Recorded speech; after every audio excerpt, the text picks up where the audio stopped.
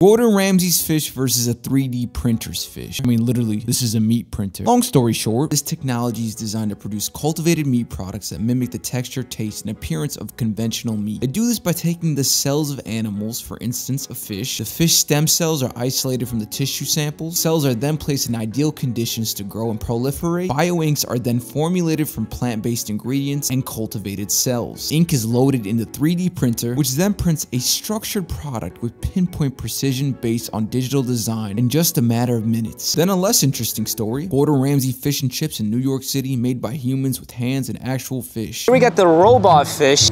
Tastes like a chef made it, not taste like it came from a robot. For a robot, it's actually insane. Overall, it's pretty good. They printed this. Gordon, isn't that crazy? Now we got Gordon Ramsay. The crust is delicious. The fish tastes like literally nothing. Not that good. I'm gonna have to give it to the robot. The flavor's not there. Robot has a little bit more flavor.